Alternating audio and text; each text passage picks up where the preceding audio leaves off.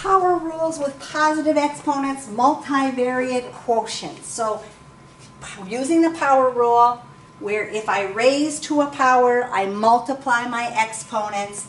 I have multivariate, so many variables, and quotients, so I have a division problem in there. And so if I do my power rule, basically I have to raise everything to the third power.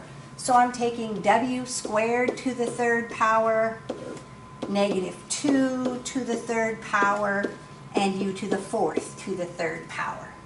So we said with our power rule, w squared to the third power means I'm taking w squared times w squared times w squared. I add my exponents there and I get w to the sixth power. My power rule says if I'm raising to a power, I can just go ahead and multiply those exponents. So I'm going to have w to the sixth power up on top. Now with our number, we have to do it the normal way. Negative 2 times negative 2 times negative 2. 1, 2, 3 negatives is negative. 2 times 2 is 4, and 4 times 2 is 8. So I get negative 8.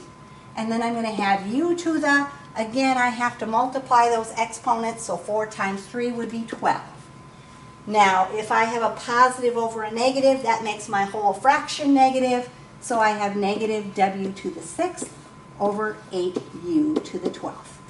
If you put it in with the negative on the bottom, the ALEKS program will say it's correct. However, the negative really should be out in front of your fraction, not on the top or the bottom of your fraction. So here again, if I'm using my power rule, again I'm cubing. I'm going to take the negative 3 to the third power, the v to the third power, and then the w cubed to the third power. So negative 3 to the third power would be negative 27. V raised to the third power, v cubed. And then w cubed raised to the third power, 3 times 3 is 9, so w to the ninth. Again, on that one, the better answer would be putting the negative in front.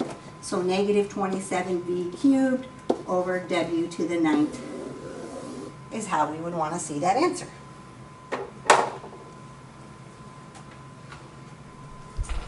Number 6 then, using my power rule, I'm going to square this one, so v to the third squared, negative 3 squared, and then the u squared.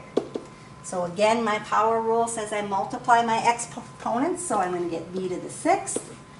On the bottom, negative 3 squared, negative 3 times another negative 3, negative times a negative is a positive 9, and then the u squared is just u squared. So I get v to the sixth over 9u squared.